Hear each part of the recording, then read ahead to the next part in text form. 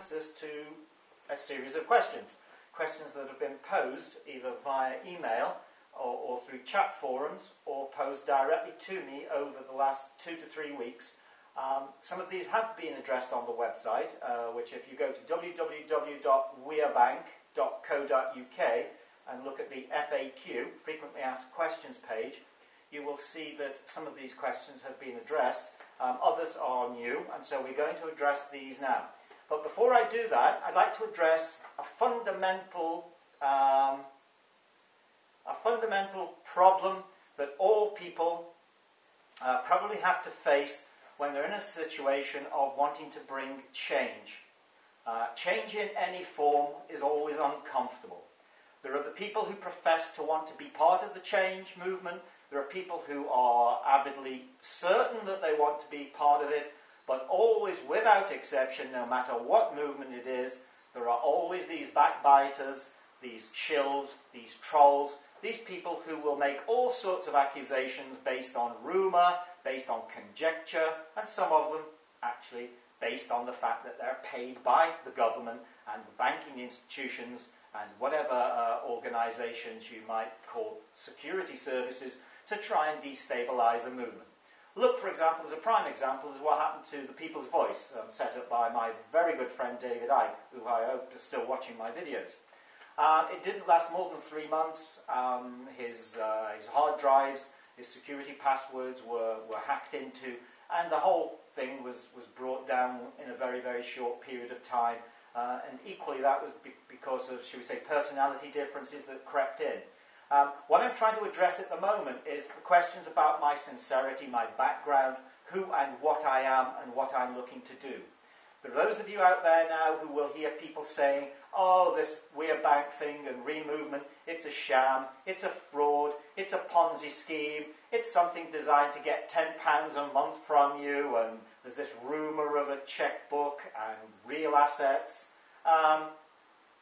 And you don't know whether this is true or not. You have a heart feeling that you think it's true, but there's always those people who are a little bit, should we say, in the balance, indecisive, and can be rocked either way. But let me just assure everybody now, by putting this officially into the public domain in this video, that this is a genuine movement. It has good roots, it has what's called a solid ancestry, and a very, very deep and powerful spiritual hierarchy that rests behind it. There are people involved in this, both on planet and off planet, to an extent that it would make your head spin if you could actually maybe comprehend it fully. So please be assuaged by those words. However, they're only words. If you actually look and find out what I've been doing for the last 12 or 14 years, you'll see that I've been living quite shall we say, a monasterial life. I spent a lot of time in France. I spent equally as much time in England. But this has taken a lot of work and a lot of thought and a lot of putting together. And I will assure you, there are a lot easier ways for me to bring in £10 a month than putting some, shall we say, elaborate scam together. So I'd like to just address that now. For all those people out there that are standing next to you, whispering in your ear about what it is and what it isn't, they don't know anything. And 99.99%, without fail, do not even understand some of the basic concepts of what it's meant to do and what the stages of evolution and unflowering of it will be. And please bear in mind, it's not new. It was set up in 2011 in France, and it was actually brought in as a website in 2012. So it's already well on the way to being 3 years, should we say, in gestation. So that's what I wanted to get off my chest. And anyone that's got any doubts about it, then just keep with us and you won't have doubts after a while. Thank you. So now I'm going to move on to the frequently asked questions. First question has come from someone over the internet. Why was Weir Bank relaunched at the beginning of April? I've already addressed this point, in fact, and put a dedicated page on the website. And it's this process of what's called prorogation. And it was relaunched at a very specific time when there is, in effect, no de facto government in the Houses of Commons, particularly in the House of Parliament, with the 650 plus MPs all returned to their constituency.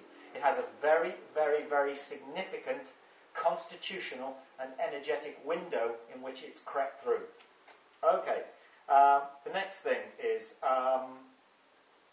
why is We a Bank necessary at all? Well, for those people who want to address the point in greater detail, you need to go and look at things like much of the information on the internet about the creation of money, the money masters, the 5 fraudulent facts of finance. You need to find out the process of money, how it's created, and how you have been stolen from since before biblical times. The best analogy I think I can come up with is the analogy of a farmer ploughing a field with a horse drawing his plough. The effort of the horse and the guidance of the man is there for all to see.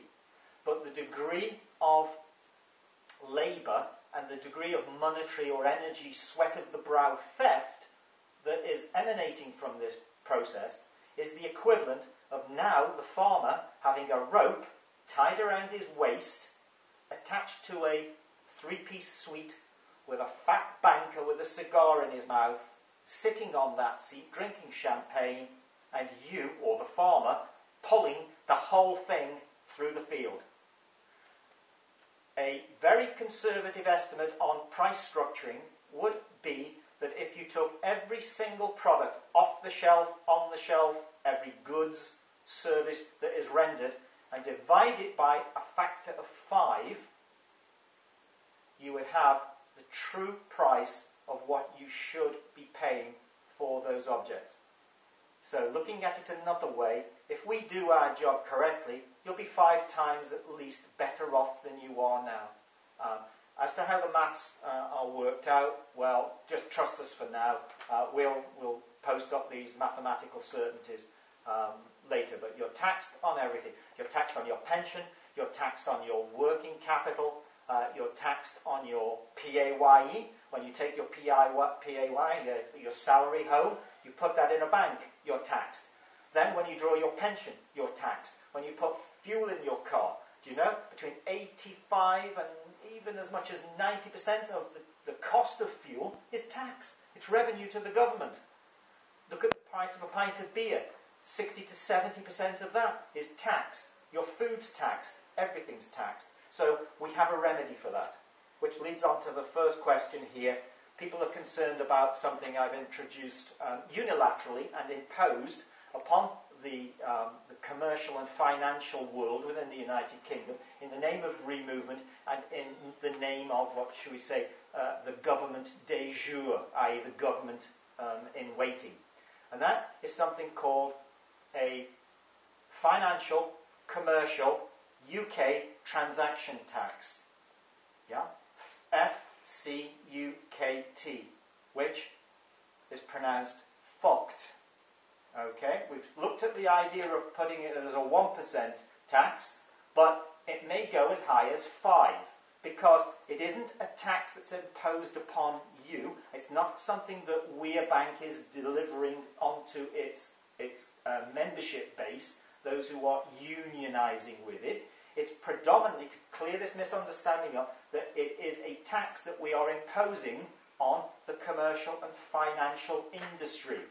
Yeah? So we abolish every single one of the 385 principal taxes and over, I think, nearly 1,000 stealth taxes that you labour under, and we abolish them all. We abolish VAT, we abolish PAYE, we abolish capital gains tax, we abolish council tax, we abolish fuel tax, airport fuel surcharge taxes.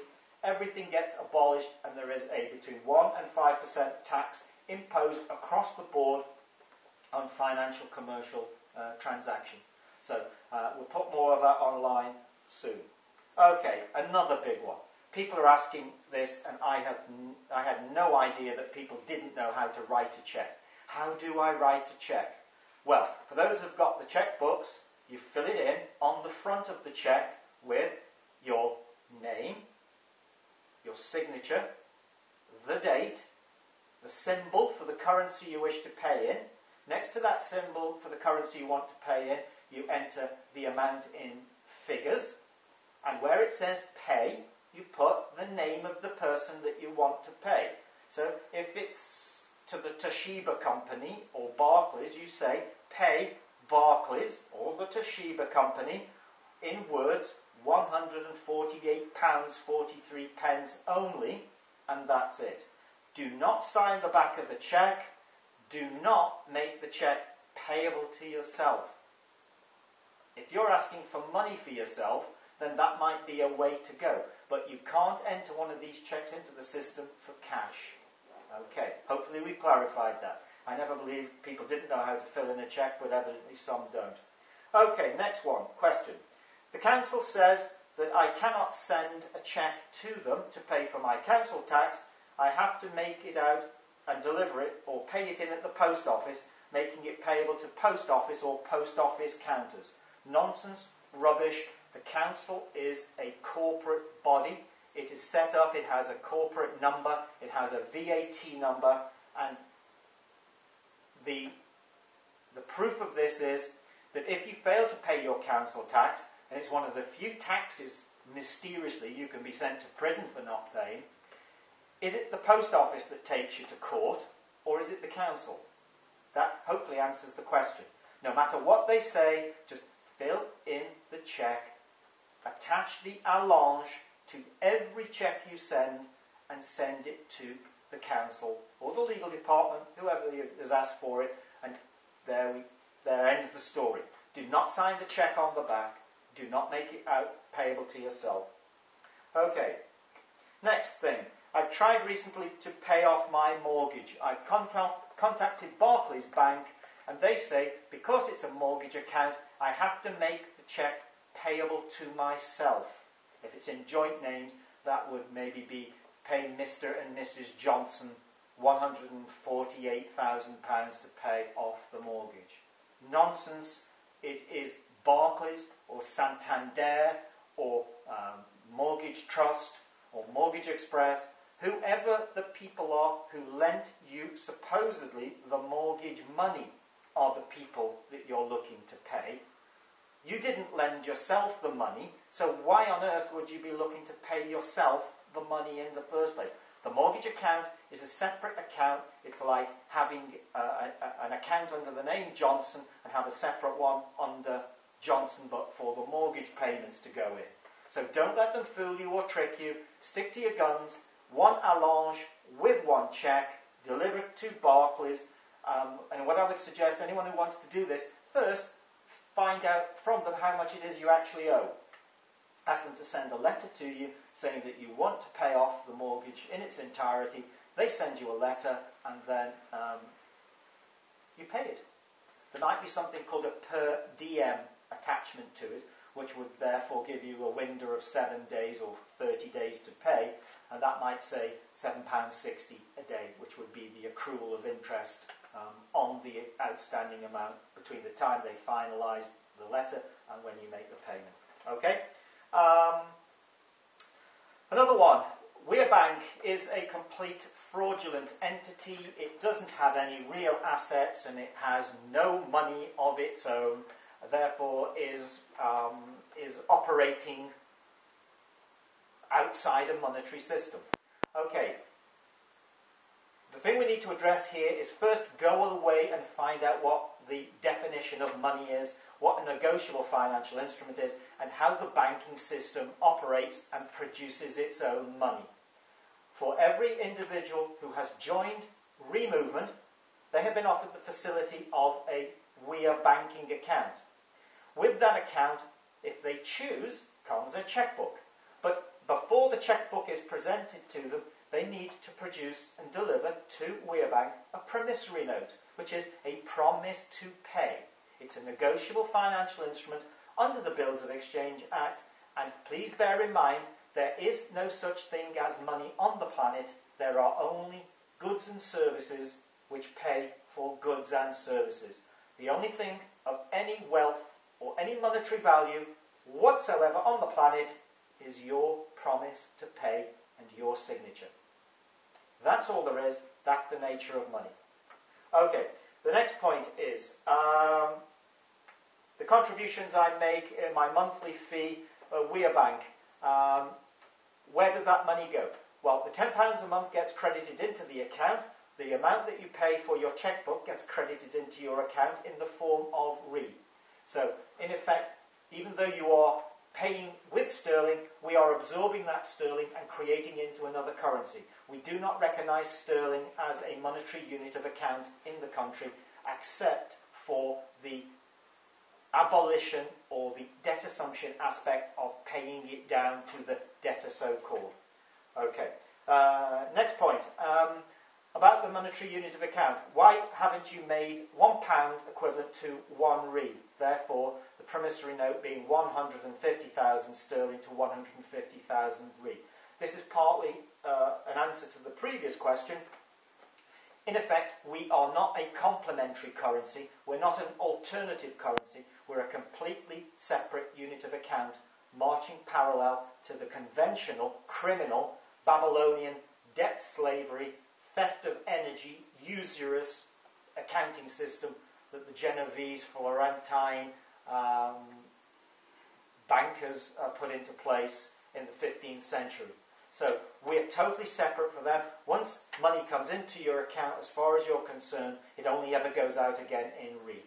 So we've covered the financial transaction, we've covered the council, we've covered how to write a cheque.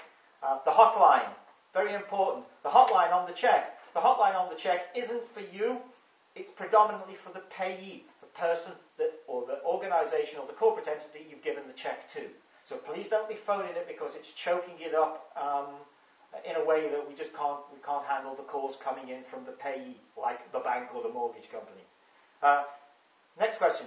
Can I sign a cheque to pay for my friend's water bill, my mother's mortgage, etc.? Absolutely not.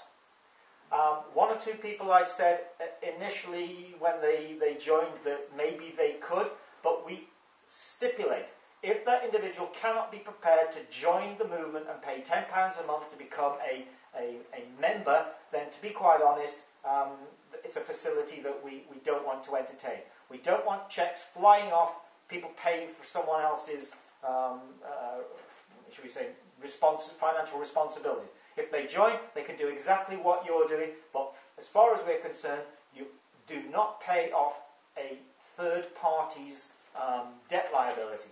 And we want to make that perfectly clear.